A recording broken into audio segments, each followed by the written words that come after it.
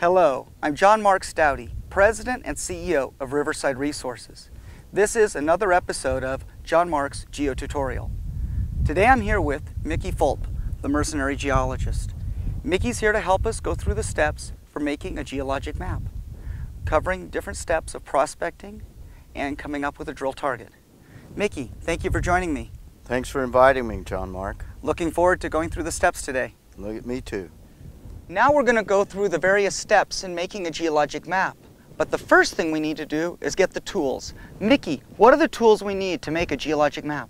Well, there's several tools that we use, John Mark, and we start with our map board. And as you see here, I have a simple masonite board upon which I've mounted a topographic map.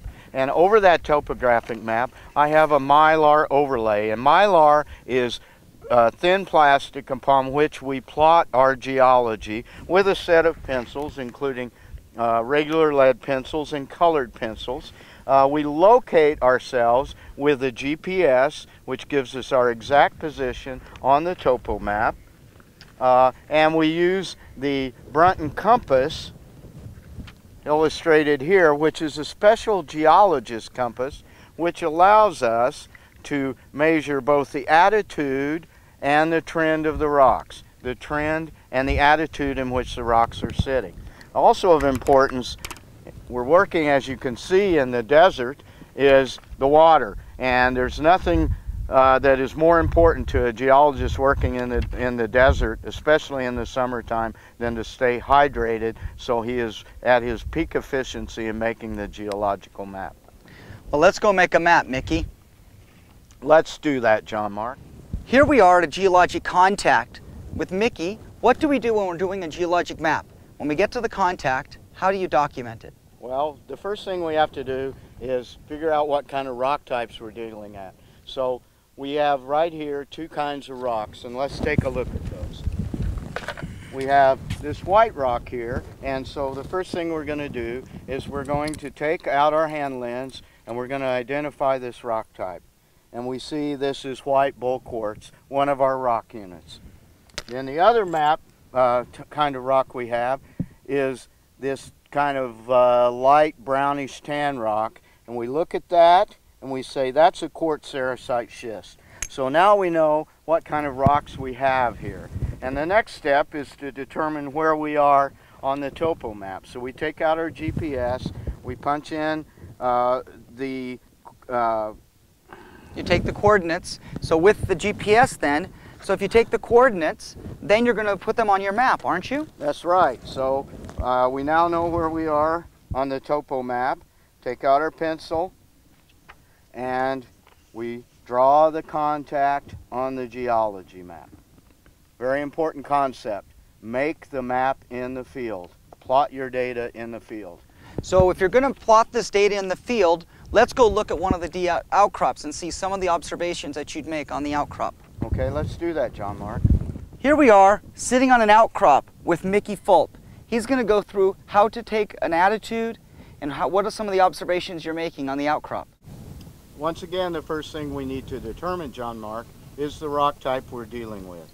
Take my rock hammer, knock up a bit of rock, observe the minerals in the rock, identify the rock.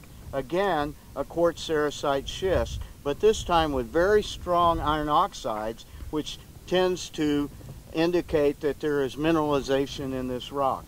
The next thing I need to do, John Mark, is I need to determine the trend and attitude of the rock.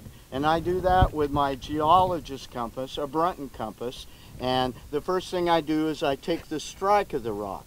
And I do that. You notice I have my field book laying here to get a very flat surface, and I measure the trend. And the trend is basically east-west here, an east-west strike in geological parlance.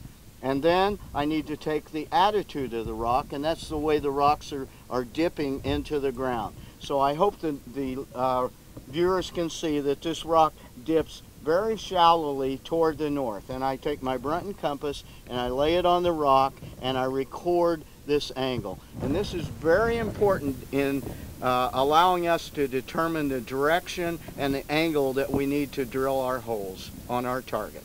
So Mickey, you would take that information, the latitude, the map, attitude, the strike and dip, you're going to put it on your map.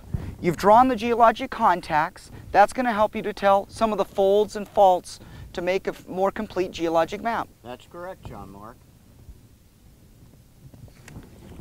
Here I am with Mickey Fulp, Mercenary Geologist, on an outcrop that has alteration. The red is hematite, the white is a quartz vein.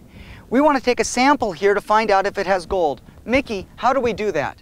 Well, the first thing we want to do is we want to mark the location of our sample that we're going to take on our GPS, using our GPS and our geology map. So we do that. Then, because I'm a geologic mapper, I need to focus on geologic mapping, and so we take a piece of orange flagging tape and we wrap it around a rock.